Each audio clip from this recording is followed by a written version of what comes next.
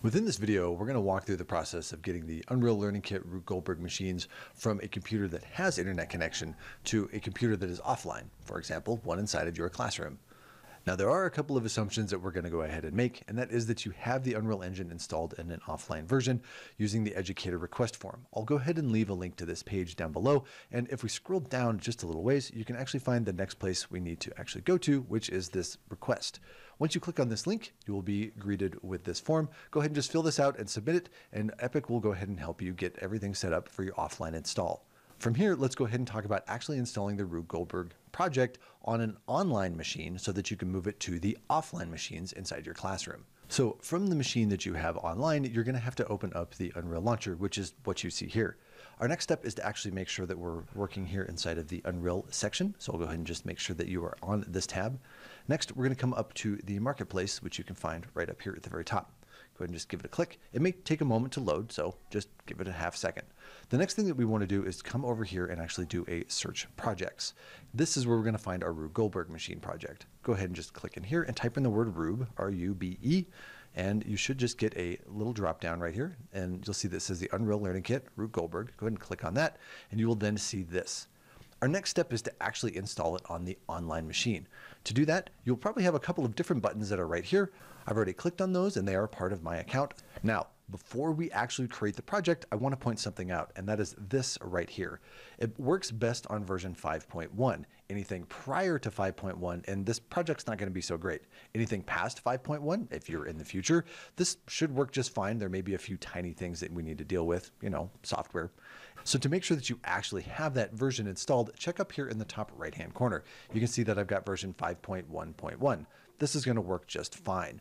So work with your administrator and your ITs to figure out which version that you have installed on your machines and make sure that it's using 5.1 or higher if you want to work with this project. Our next step is to actually create the project. So go ahead and click on this big yellow button that you see right here.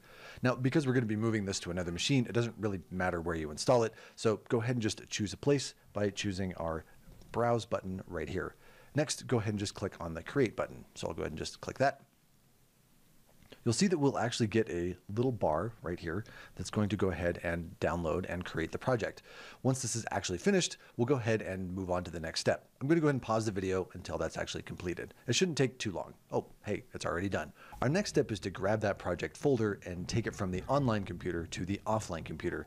To do that, we need to know where that was just downloaded to. And hopefully you remember, but if you need a quick refresher, simply just hit that create projects and grab this entire line and just drop it into a Windows browser to actually find it.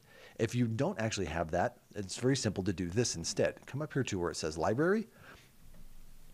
And inside of library, you should see something that says Unreal Learning Rube. It may actually have an icon that looks like this if you're super lucky. All you need to do is go ahead and just right click on that and go ahead and say show in folder. And that will take you directly to that actual project folder. Now, here's the important thing, because we need all three of these things that you see here. We're going to go up one folder. So I'm simply just going to go up one. And we want to grab this entire folder right here. Grab this, copy it onto something like a thumb drive or a flash drive, and then go ahead and migrate it over to the computer that you're going to be using offline.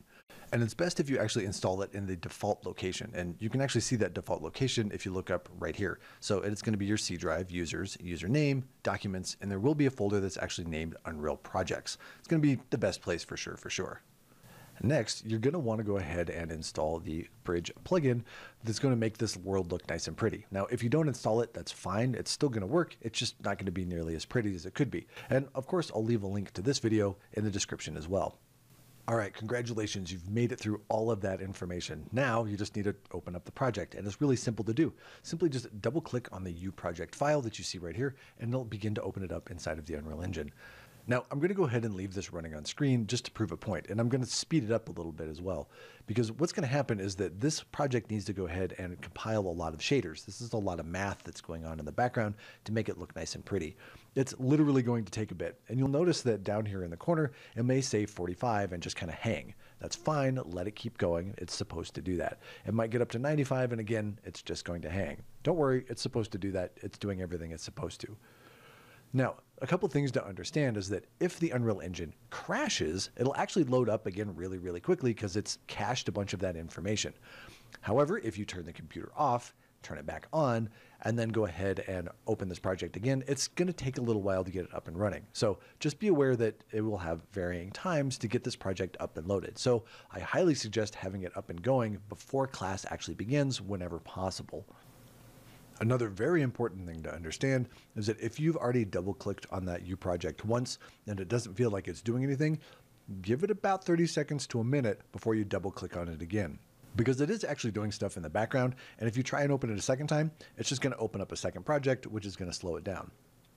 But wait, there's more. You may have noticed that over here, there's actually a whole bunch of folders that are actually starting to be created. This is doing what it's supposed to do. And you can go ahead and just copy and drag all of these from its root folder and drag it onto another machine so you can skip some of this compiling information. It'll make it just a little bit faster if you're migrating it from one machine to another. Or if your IT team has an image that they're actually putting on each one of the machines, you can actually grab all of these folders after it's been opened up once, just to kind of speed up the process for every single machine. Now you may notice a little button in the bottom right hand corner that says project names must be no longer than 20 characters. At this point, go ahead and just press the OK button right here. Now, throughout the life of the actual software, there may be some issues that pop up. We do know of a couple of them that happen inside of 5.2 and 5.3, and this page, which I will link down below in the description, will actually show you how to get through these issues. They have, as of right now, no bearing on the actual project, so they can be ignored, but they can be kind of annoying to kind of see pop up. So there you have it. Now you know how to install the Unreal Online Learning Kit for the Rube Goldberg machines, as well as deal with the Bridge plugin, as well as a couple of the troubleshooting issues that you may run into. So of course, if you have any other questions, comments, concerns, or confusion you need cleared up so that you're continuing to create inside of your classrooms, go ahead and just leave a comment down below. We'll get back to you when we can. And of course, don't forget to be Cleverlike and subscribe.